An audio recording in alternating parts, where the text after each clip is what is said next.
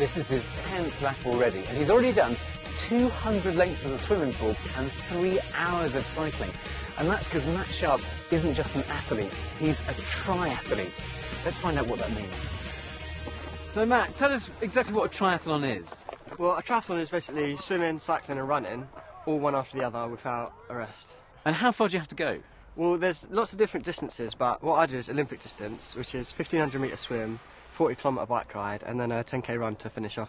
I'm exhausted just listening to you say it. And, I mean, presumably you have to train quite a bit. How often do you train? Well, I train in every day, and at the moment, in the depths of winter, it's about 25, 30 hours a week, something like that. Wow. Matt usually burns off 4,000 to 5,000 calories per day, compared to 2,500 calories for your average male adult.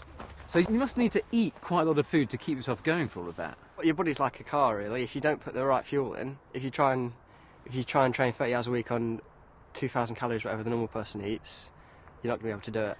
Should we take a look at how much you eat in a day? Yeah, let's go. Okay. Matt's diet is scientifically worked out by a nutritionist to provide the calories and nutrients that his body needs. This is what Matt eats in a typical day. That is a heck of a lot of food.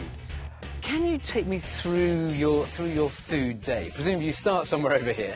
Yeah. So what do you start with? Well, in the morning, just to wake me up before swimming, I have just a glass of squash and a couple of biscuits, just because before swimming I can't really stomach a big breakfast. So you just start with a little bit of something to get you going? Yeah. So after the swim, we put out the big guns. What do you have for breakfast? Well, I have a wheat-based cereal to start off with, followed by some toast with some jam, and then I like to have a yoghurt after because it's actually quite a good source of protein, and then I have a big bowl of porridge to wash it all down just because it's a really good source of slow-release carbohydrates for the bike ride later on. Massive breakfast, I'd say, probably about 3 times what I have for breakfast. And then what have we got here? Whilst I'm cycling, I have a banana, a couple of jam sandwiches to keep me going. You'll have the jam sandwiches while you're cycling? Yeah. It's a long cycle ride, about 5 hours. Well, that sounds dangerous to me. No, your body doesn't actually have enough energy in it to train at high intensity for 5 hours. What happens is if you train for that long, you start to go into something called hypoglycemia, which is when you go into a dip, basically an energy dip, and your muscles run out of glycogen and you start running on the proteins, which isn't very efficient. And so basically the energy, you can't run on the energy from the food anymore, you're having to use your body's reserves of energy. Yeah. It's really in the reserves, and so it's really not good. You can go like lightheaded and you're really weak, and it'll take you a long time to recover afterwards. Mm-hmm. So you're basically literally feeding the energy straight into your body to be able to make that cycle ride. Yeah. Then what you got here, this looks like another breakfast you got here. What's this, lunch? No, this is, I have scrambled eggs on toast after the cycle ride. Any particular reason why eggs? Well, they're a good source of natural protein. I like the flavour, and you can add anything to them, really. OK. What have we got here? What are these 2 huge pots of coloured liquid?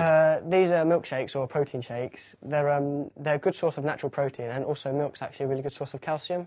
So it helps your bones to recover and stay strong.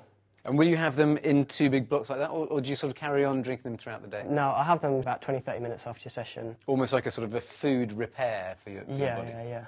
OK. And then over here, I guess it's supper time. What have we got here? I go for pasta with sauce and some meat. This time some salmon for the protein, the good carbohydrates, and also some vegetables as well, just for the vitamins and minerals.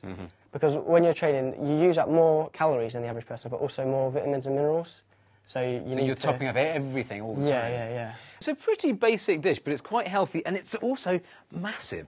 Yeah. Well, when you're training this much, you seem to get hungry every half hour, really. So that's one of the best things, really. You can just eat as much as you want. Just carry on eating. Yeah. See, that's what I'd do. If I ran all the time, I'd just spend all those calories that I've lost eating more. I wouldn't change shape at all.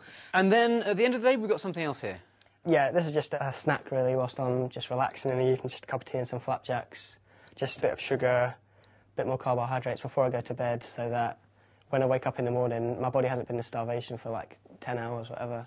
And so when we're talking about food and sport at your level, when you're a top athlete, does the right food make you go faster? Oh, yeah, definitely. What you put in is what you get out, really. So the better you eat, the faster you will be able to go. Yeah. If you're training and you're pushing your body really hard, you really notice, like, little changes. Well, I've had a fantastic day, but I do know that if I ate anywhere near as much as Matt does, I would be enormous. But that's because different people need different types and different amounts of food depending on their body size and the amount of exercise that they do. But what's really fascinating is when you take an extraordinary athlete, somebody at the peak of their ability like Matt, you begin to understand how the type of food that you eat affects how you live.